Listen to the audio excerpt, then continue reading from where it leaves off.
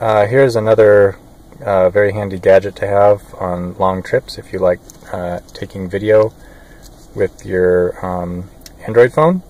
So this is a double USB. It's got a USB drive. It's got a normal USB on that side, and then it has mini USB, or actually I think this is micro USB, that you know, fits into your Google phone or other Android phones.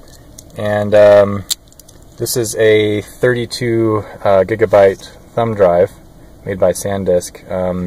I think there's also a 64, well, there is a 64 gigabyte. I'm not sure if there's a bigger one, but my phone is only 16 gigabytes, and so that fills up with video quite quickly, especially if I do any 4K video. I have the Moto X second generation. So all I have to do is plug this in and then use SanDisk's app to just transport all my videos onto the thumb drive without the use of a computer. Just do it straight from the phone, and then I have lots more memory. So, and the cool thing about this drive made by SanDisk is that you don't have to get a third-party app on your Android phone to actually dump the files. SanDisk has its own app. Currently the icon is a squirrel. I'm not sure why. It's a red squirrel, but anyway, it's there's like one or two glitches in it. You have to be careful, like when you're transferring files, that you don't turn the screen off or, you know, do any other activity on the phone. Otherwise, it sort of trips up. But otherwise, it's been really easy and super handy to be able to dump all my videos onto a USB without using a computer. So just stick this into the bottom of my phone, and then the app automatically pops up. So you can either browse the stick or you can browse internal memory, which is what I want because I have very little. Click over to video. Now it lists all my videos.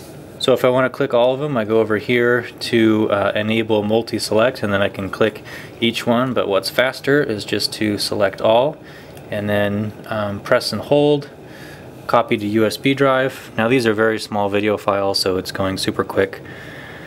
One thing to keep note is while it's transferring, you can't change anything on the phone. Like you can't wiggle the device, you can't switch to another app. Otherwise the app will like freak out and you have to transfer them all over again. It won't damage your data, but even if you're like 99% finished with transferring the data, it'll freak out and then you have to restart the app and retransfer. So once they're all transferred, they're still all selected. So I just click here and then delete. And I do want to delete them all. It clears out my memory, and now I've got plenty of room for more videos.